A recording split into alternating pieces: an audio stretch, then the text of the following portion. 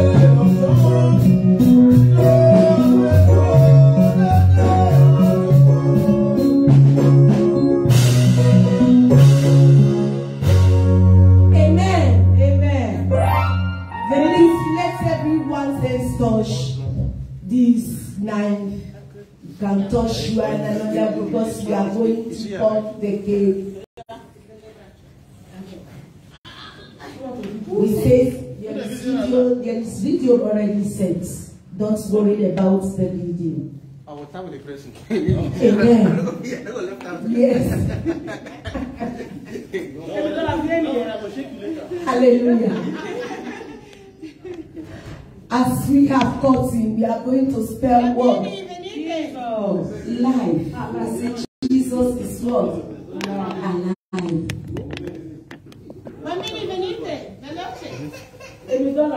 Yes, Grace Vieni, Mother of Vieni. Attorney Vieni and Vieni. Okay. Marvelous. Bianeba. Bia. Give me letter L. Give me letter S. Meaning no life. Hallelujah. Amen. I said let me test whether they will give me the seed. I thought they would be silent. Give me letter L. Give me letter E. Give me letter V. Give me letter A. Hallelujah. Give me letter E. Life.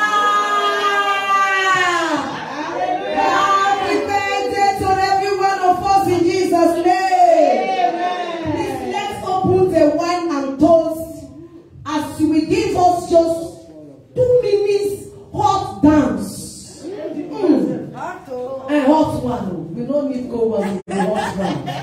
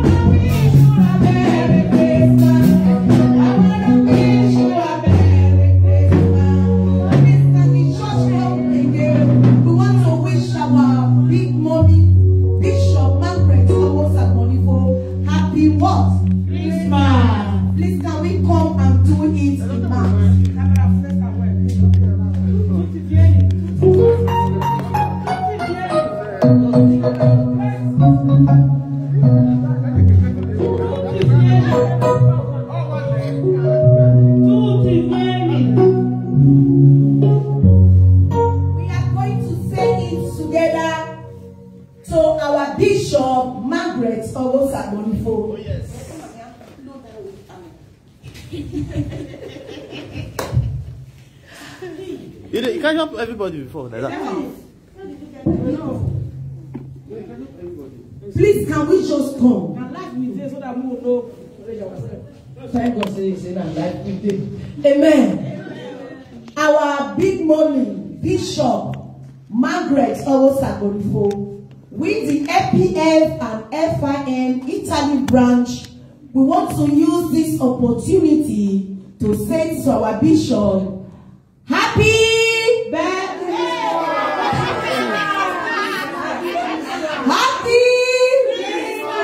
Happy Christmas! So our Bishop Margaret Owosagbonifo.